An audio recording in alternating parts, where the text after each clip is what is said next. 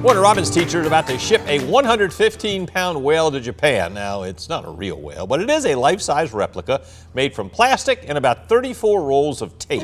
Tracy Rice, a teacher with the Department of Defense Education Activity, found the idea for her STEM project online. Once Rice gets the whale to her classroom at the 21st Century Learning Facility in Okinawa, Japan, her students will be able to get hands-on experience while learning about the blubber and the whale's anatomy. And I found that when the kids have a research question that they have to answer and they get to use technology as well as cross-curricular standards that they're addressing, it means a lot more to them, and they have a passion for it.